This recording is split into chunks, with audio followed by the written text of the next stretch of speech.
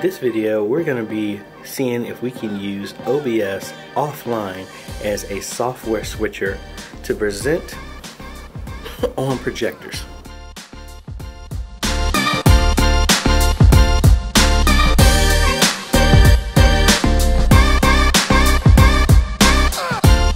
Hey folks, AJaytheCEO here. If this is your first time stopping by the channel, thanks for stopping by. And on this channel we focus on tips, training, strategies, reviews, and builds to help modernize your media ministry.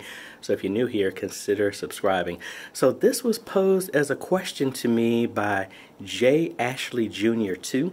It was in comment in reference to the video where I was talking about how you can actually use scripture and lyrics over your live stream using NDI and OBS. So the question that they posed, because again, I don't know if it's a male or a female, the way they posed it, they want to know, is there a way to do all of that, but actually present it in the sanctuary while not live streaming? So actually, that's really simple to do, but I think since I'm here at my church, I'm actually just going to do it and just show how the whole thing works. So here, what we use is a ATEM switcher like this, where we have all of our cameras connected to it. Now, I'm not going to be able to do the full camera set. Well, actually, now I think about it, yes, I can. But I'm just going to walk through using Worship Extreme, using PreSonus, how to send all of that over to OBS, like we did in our previous video, but then have OBS be the one that connects directly to our projector and put everything on the screen. So let's go ahead and get to it. And real quick, you're gonna see everything changing a little bit. I just came from the eye doctor, so my eyes are still dilated, so I look like a blurry mess right now while I'm recording. That's what it looks like to me. So if I'm not looking at the camera, it's because I really can't tell where the lens is while I'm doing this. But anyway, let's get going. All right, so the first thing we're gonna do is let's go ahead and just cut over to OBS so we can show you just how simple this is from the first stage. And this is mainly outputting everything to your projectors, which is what I'm going to do here. So to do this, first you got to make sure that you have a second display capable GPU on your computer. It doesn't really need to be a GPU as in gaming. You just need to be able to have dual monitors running on this, because the second output is going to be set up for the output that's going to be going to the projector. So let's go ahead and show you how that works. Really simple, but let's go ahead and show you. Alrighty, here is our live streaming computer, which I'm going to be using in this example. And this is the one that I've recently used, and hopefully you can see this. So we have 3 inputs on this GTX 750. Actually, excuse me, this is not a GTX 750. This is a GTX 1050. I forgot. So anyway, this has 3 inputs. We have HDMI that's being used right now, DisplayPort, and a DVI. So we actually have 2 other options, but I'm only going to use the DisplayPort because that happens to be the cable that I'm going to be using. So we're going to come out of there, and currently we have this little digital converter because our projectors can't handle 1080, so we have to scale it down. Right now I'm connected through HDMI from our ATEM. I'm going to be running this into our computer, so it's going to literally bypass everything, and it's going to be like our computer is hooked directly to our projectors. 1, 2, and you can't see it, but there's another one back there, and I'm not going to threaten to drop, attempt to drop my camera. So this right here, this big Kramer here, this is a super huge glorified splitter. So I just want y'all to think of it that way. Yes, I'm using VGA, but this concept still works with an HDMI splitter, and I'm just using with what I got. So once we connect to this, this is going to be our second input. So let's go ahead and do that. Alrighty, so we're connected, as you can see, over a DisplayPort to HDMI, and our computer already detected it.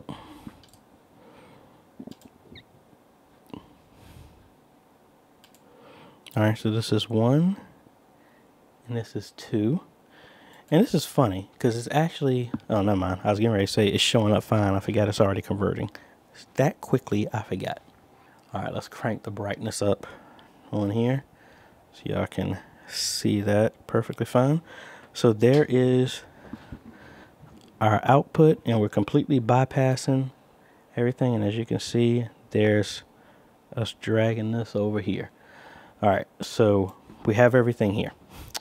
Now I'm gonna install the NDI plugin for this other computer here, and we're gonna just set up everything. All right, so I have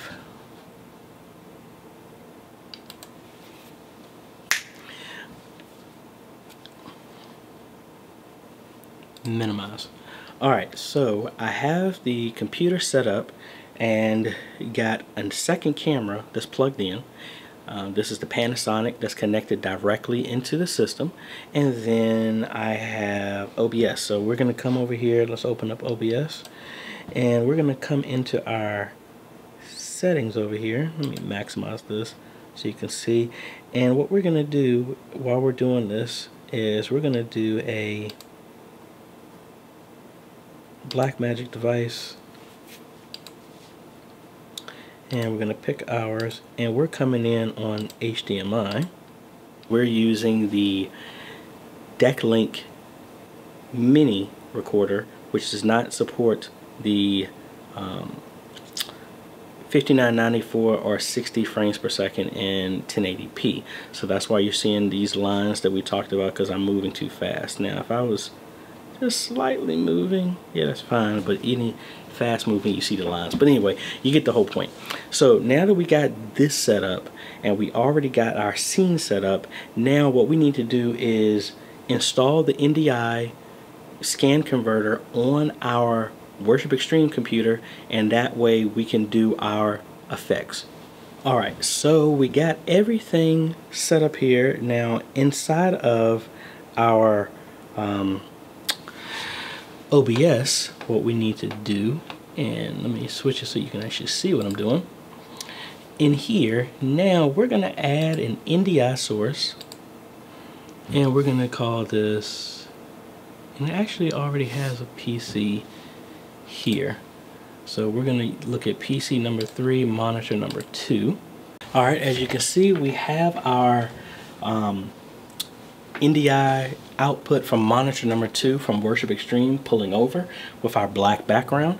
And what I'm going to do is, like we did before, we're going to come in here to filters, we're going to do effects,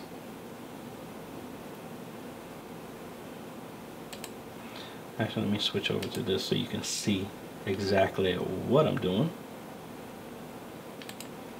So we're going to come over here to our PC number 3 input. We're going to go to filters, and we're going to add a color key, and we're going to pick our color, custom, and we're just going to click on black.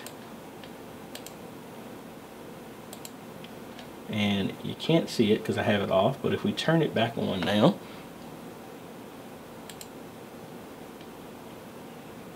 we'll put our camera back on here. As you can see, there is our lower third right there. So this works. So now, how do we get it up on the screen now? So if, as you can see from here on the screen, we can't see anything. Now this part is super easy. All we're gonna do is come in here, and let me turn this off so you can actually see what I'm doing. We're going to come here into our screen on the program view, the main output. We're just going to right click, and we're going to do full screen projector, and we're going to do that to display number 2. So now by doing that, you can now see that that's what's going on the projectors there, and you can actually see if I tilt it over, it's going through a splitter, and it's going to all the projectors, and I can guarantee you it's going to projector number 3 as well too, that's right above us. So first, let's come in here, switch over to our camera so you can see us over here. Hello. And now we're going to introduce the NDI output. And boom, there you go. There's our lower third right there. Now, if I switch this over on Worst Big Screen to our scripture, is going to be projected on there. And of course, I need to play around with the settings a little bit better, but as you can see, this is how we set this up. I'm not live streaming, I'm only recording it, and this is how everything is going out. So hopefully that makes a lot of sense. And that is for J. Ashley Jr. 2. I hope that answers your question. Really simple. You just have to make sure that you're connected, you have a graphics card in your computer, or your computer is capable of two display outputs. Your main one that you can see like I have here, but then the other one is going to be connected to your HDMI splitter, and that goes to your displays. In OBS, you right click on the screen and just do a full screen projector to the other display, and that's the one that's going to show up full screen on OBS on your projectors and your screens. And then you still follow the other video that we talked about, how to do the NDI stuff, and you do all that same setup to do this. Now, I could just connect my ATEM directly to here and I would get the same results without having to use NDI. But normally, if you're doing OBS, you wouldn't be doing it having a switcher most likely. But anyway, I hope that helps.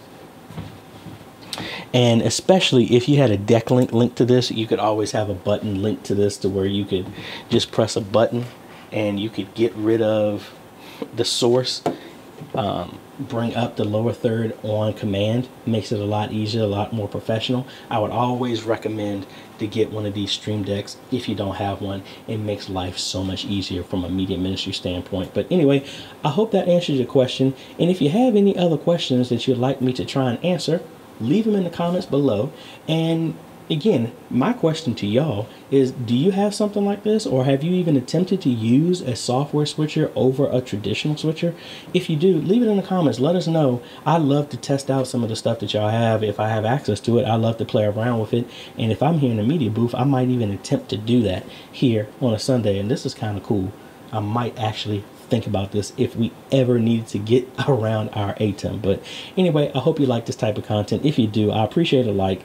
Consider subscribing and hit that bell. That way you get notified when we come out with other videos to help modernize your media ministry. This is AJ, and we will see you on the next video. Later.